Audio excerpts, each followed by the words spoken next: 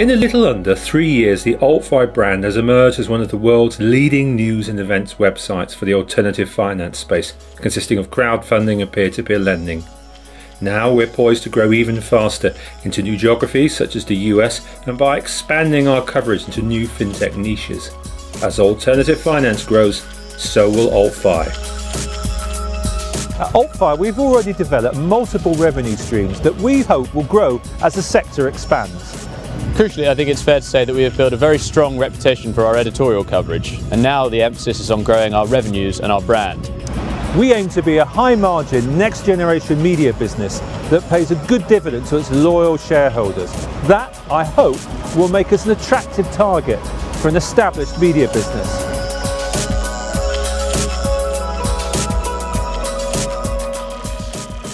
Alternative finance includes two important segments: peer-to-peer lending, also known as marketplace lending, and crowdfunding. Both these segments share important characteristics, including an online presence, disruptive brands, and explosive growth rates. But in truth, they're just part of a wider financial revolution which is disrupting traditional finance and replacing it with new financial technology ideas which are built on big data, democratization, and lower costs. AltFi capitalises on the fintech boom via multiple revenue streams. First off, there's web-based advertising and sponsorship, as well as events currently hosted in London, New York and Sydney, Australia. We'll soon be launching our advisory service, which connects those with capital to those looking to raise money. In terms of new developments, we'll also have our wire service, which will allow PR agencies to place press releases on our news platform. Lastly, there's AltFi Data, our sister company in which we own roughly a third. This is already one of the leading European independent data analytics businesses in the marketplace lending, peer-to-peer lending and equity crowdfunding spaces. We have built a reputation for our extensive and impartial coverage of the UK and Europe, and now about 1/3 of our readership comes from the US. The readership opportunity in the US is huge, and we believe that the editorial authority that we have established will travel well.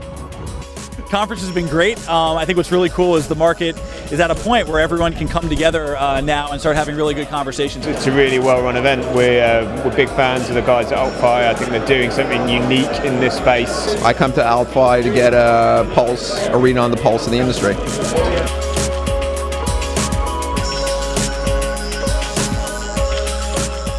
Without investment, we're not far away from break-even this financial year. But this sector is moving so fast at a global level that we need to invest to capitalise on the opportunities that our brand affords us. That means expanding our footprint in the US, as well as investing in editorial content to expand our coverage into related areas of fintech, including digital-only banks and robo-advice, to extend our leadership. Our existing competitors are largely US-based. It automatically gives them an advantage in terms of scale, which drives through to the bottom line for both web and events. We believe our coverage has greater appeal, so we need to capture this space now while it remains open to us. Boosting our US coverage, building a base in the US, and investing in online marketing will, we hope, have an immediate effect on our revenues, particularly in digital media sales. I'm an angel investor and a director of a number of AIM-listed companies. I've chosen to invest in AltFi, not only because it's a great business, but it's an opportunity to invest in the alternative finance space. I genuinely think we'll be an attractive buyout candidate fairly soon for the right media business. We've got a distinguished team, a strong brand, and a valuable stake in our data business.